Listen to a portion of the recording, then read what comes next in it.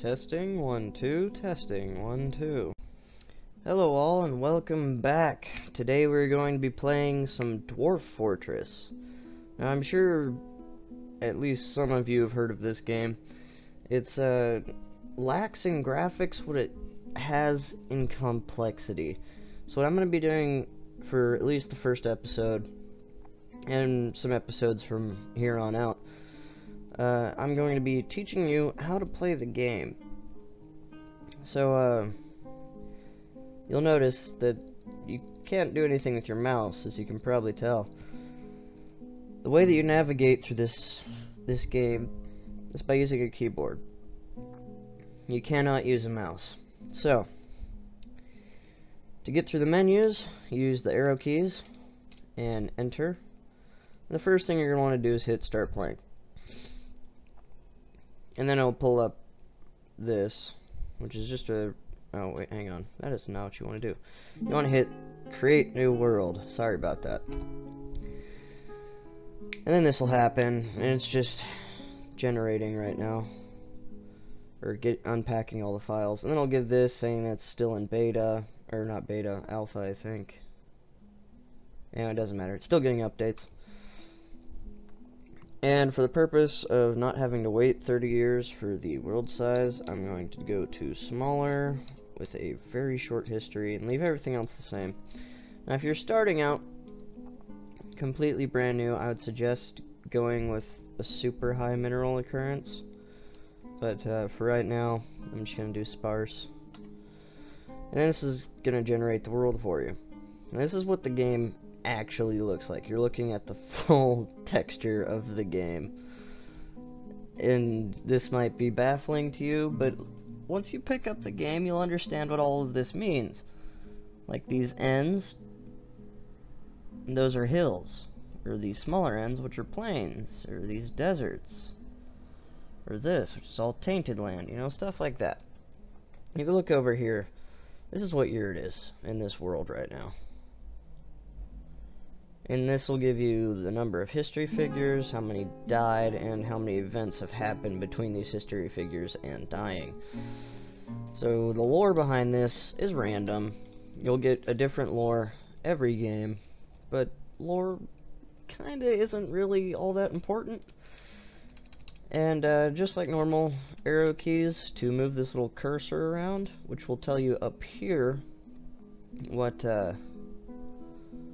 kind of biome you're hovering over. And you can't really do anything at this point, but you're going to want to hit accept, and then it will synchronize and save your folder, and then you'll hit start playing. And I already have two other worlds that you have seen but didn't know what they were. And I'm going to do region 5, and here you get some options. You get legends, which is kind of like a lore viewer for the world. Dwarf Fortress, which is the actual game, and then adventure. This, if you remember the original ASCII Rogue, that's what this is, but for Dwarf Fortress. So if you feel like going back to a classic roguelike adventure game, the adventure mode would be for you. But I'll do one of those later on. Today, we're playing Dwarf Fortress. You hit enter, and it'll process all the data. Nothing important here. Okay. Now we are in the Embark location menu, I should say. And this will give you the world view, what region you're in, and they're identical for smaller maps. Once you get ones that are huge, the region and world make a lot more sense. And then you have local, which tells you what the place that you're going to embark to actually looks like, and what it has is located on the right side over here. Now, as of right now, I believe we are in a forest by some mountains, next to a river, next to another city. And I can't tell exactly what that city is. But this isn't a really bad setup, but all it has is some soil and flexstone. So you want to have soil and flexstone, but for right now, we need some more things than just that. So what you're going to want to do is hit F It'll bring up a little menu on the right. And this is where you can input all of the things that you want. For a starting player, I would suggest deep metals, yes. Shallow metals, yes. Soil, doesn't really matter how much, just a little. Clay, yes. Flux stone layer, yes. Savagery, low. Evil, low. Actually, I think if you set it to NA, it just doesn't do it. Temperature doesn't really matter. Rain doesn't really matter. I mean, it does later on, but you will want a river. You do not want aquifers. And once all you get that set up, you hit enter to do the search. And all this that is red that just popped up was things that don't match your specifications. And now you will hit escape to view, and all the blinking ones that you can see here, here, here, and here are things that have either all or part of the specifications that you have set. Like, for instance, this one right here has no trees. It's untamed, but it has everything that we want. Except a river. Oh no, it does have a river, which you can see by that little blue line here. Let's look around. Still no trees. That's not a good thing. You need trees. Let me see if I can move around a little bit. Find some trees. Okay, no. Can't find any trees. So let's go see this bottom left one. Still no trees. Oh, hang on. What do I lose here? Shallow metals? But it still has sand and clay. And the thing that you need sand and clay for is mostly healthcare stuff. Like, if your guy gets a fractured arm, then you can make a cast out of clay, and eventually it'll heal. I think this might be our best spot. Of course, I can look around for other things, but for right now, it has everything we need. So once you're done with that, going to hit E to embark, and it'll bring up this menu. Now, unless you're using the starter pack, you won't see any of this. You'll see play now and prepare for the journey carefully, which is what we're going to do because I don't like using these presets. And this gives me a way to explain how to actually set up your dwarves. So you start out with 7 dwarves. Ironic, I know. And they all have 10 skill points. Now those skill points can be allocated into different skills, which this is only about half the list of things that you can actually do. Just to give you an idea of how complicated this game is. And down here, right here, way at the bottom, you can see how many points you have. Now each skill costs a certain amount of points. At the beginner level, I believe it's 5, and then it's 6, and then I think it just progresses. Yeah, it goes 5, 6, 7, 8, 9, so on and so on until Grandmaster, which you can't get starting out, but you can playing the game. Now, we only started with 70 points, which is not a lot. That's very few points. So our dwarven kingdom that we're coming from is very poor, which is what you get for having a, what's the word, in early history. So the things that you need a miner, you need a woodcutter, a carpenter, a mason. I like to have a smith, but you don't entirely need one at the beginning. I also like to have an engineer, but you don't need one in the beginning. You need a farmer, a hunter, or a fisherman. And then you need someone with good combat skills that can train your ragtag militia when things come to attack you. Now if you hit tab, you'll go into your items menu, and this is the thing, these are the things that your dwarves will bring with them. And most of this stuff you really don't need. Like for instance, all these wood buckets, that's, let's see here, 30, 60, 90, 140. That's 140 points of material that you can spend on something more important. So what you're going to do is scroll down using the arrow keys, and you're going to hit minus to delete that object. And now you look, if you look down at the points, I have 210. That's a lot more to work with, so hit tab to go back to dwarves. And let's start out with this guy, Rakust. He's going to be our miner. So you may notice that you can't hit the plus button to add things. At least on my keyboard you can't. In most keyboards that I have played on, if you hold shift plus, it should add. Otherwise there's something wrong with the game, and I can't help you there. Next we're going to have our woodcutter, and since we're so low on points, I might actually take a couple out later on and mix these guys up a bit. And this guy's gonna be double. He's gonna be our carpenter and our mason. And hang on, I'm gonna take 2 levels off this and give him engraver and build designer as well. And then I'm gonna make my weaponsmith, just a couple points in weaponsmith, bowyer, armorsmith, metalsmith, furnace operator, wood burner, and that should be all you need for that guy. You could also make him a crafter, which will help in buying materials from caravans that come through, because they tend to be pretty expensive stuff. I'm gonna make a fisherman, but I'm also gonna make him my mechanic. And the reason I'm doing that is so that he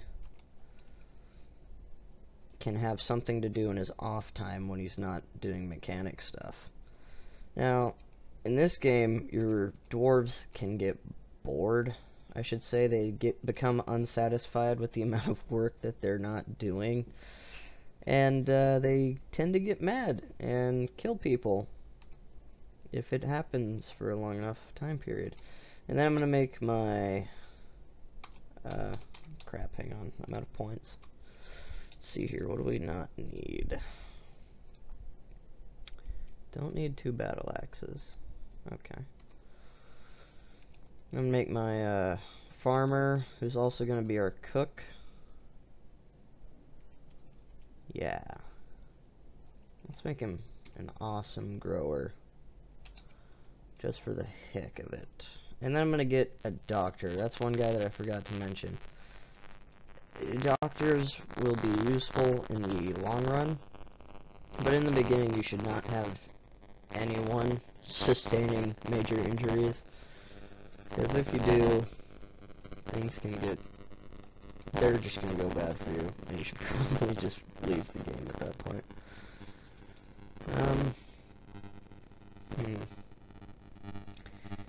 Gotta give the doctor something to do on his spare time as well. So he's also going to be my military drillman. So I'm gonna give him axemen, since we already have axes, it's a little bit cheaper. Or what you could do is give him swordsmen and make wooden swords later on to practice with, which is actually what I'm going to do. And I'll give him a point in fighter. Is that gonna work? I'd like to give him shield user and armor user as well. I don't know if I can afford that at this time.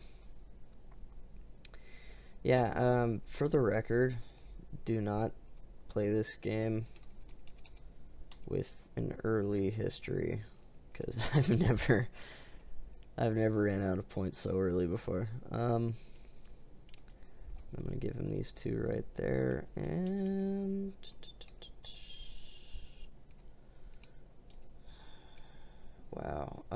Did I give this guy siege? I did. I'm gonna give him a little bit better siege operator. Okay, and I'll tab. And I also don't think that you need a serious variety of seeds, so I'd suggest sticking with 2 types of seeds.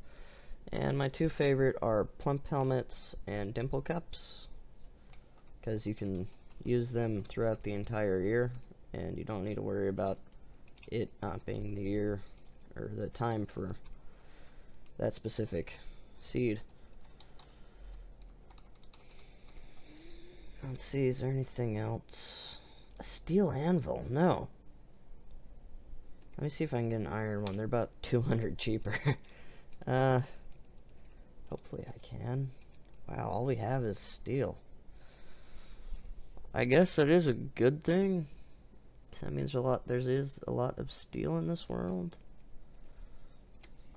I don't need 3 quivers, so I'm going to drop that down to 2. And I'm also going to get rid of most of this cloth stuff so that I can do this. You're going to want to get a female dog and a male dog.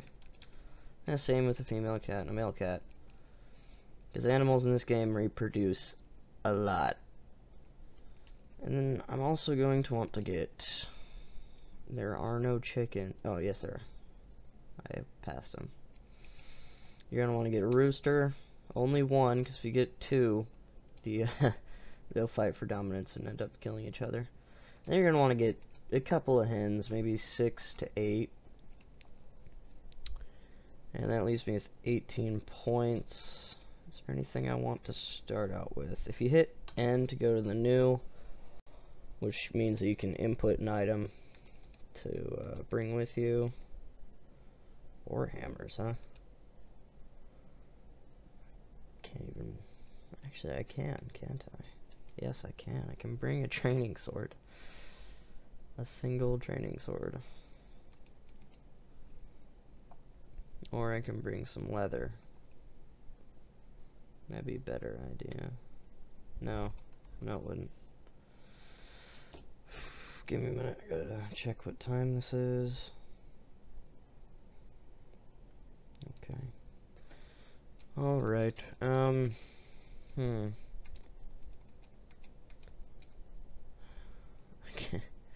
I can bring some copper.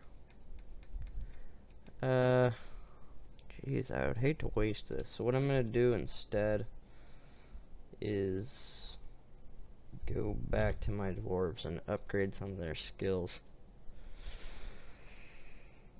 This guy will be fine. He doesn't need anything special. You would like to have some bonuses on your... Oh, can you not go up another level? Why not? Oh, he's out of points. Okay. Because the higher level they are, the better they are at doing their job. Like, the reason I'm giving this guy such a high siege operator is so he'll be better at shooting moving targets with siege weapons. And the reason I'm giving this guy higher growing skills is that he can maintain more plants. So and so. What was this guy doing? Okay, I'm gonna make him our crossbow dwarf. And he can shoot at stuff once we get crossbows. Okay. I am going to end the episode by saying hit E to embark, give you an idea of what this game actually looks like, and I'll see you guys next time. Don't forget to like, subscribe, comment, all that stuff. I'm going to read you this little intro text before we leave. You have arrived after a journey from the mountain homes into the forbidding wilderness beyond. Your harsh trek has finally ended. Your party of 7 is to make an outpost for the glory of all, and this is the dwarven city's name that I came from, Asmolurvad. I think I said that right. There are almost no supplies left, but with stout labor comes sustenance.